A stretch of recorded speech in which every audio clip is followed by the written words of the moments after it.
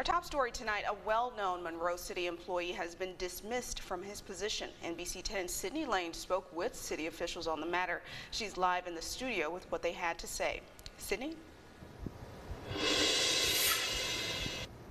That's right, Kyla. Tom Pearson, the director of the Louisiana Purchase Gardens and Zoo, was dismissed from his position on August 21st. I reached out to the city for comment, and this is what they had to say. Emily Stogner, media relations for the city of Monroe, said, quote, "They are unable to comment on personnel matters. Lisa Taylor is the general curator for the Louisiana Purchase Gardens and Zoo and the current interim zoo director. No ongoing projects or plans have been affected," end quote.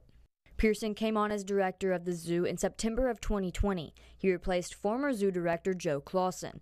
Pearson was a well-known television meteorologist for 25 years and was a strong supporter of the zoo for more than 12 years and played a role in working with the Zoological Society to rebuild the miniature train and railroad system. He also brought new animals to the zoo and created interactive experiences like the budgie and tortoise exhibits. The zoo is now home to over 500 animals in the 80-acre park. When reaching out to Tom Pearson, he told us he was not at liberty to comment on the situation.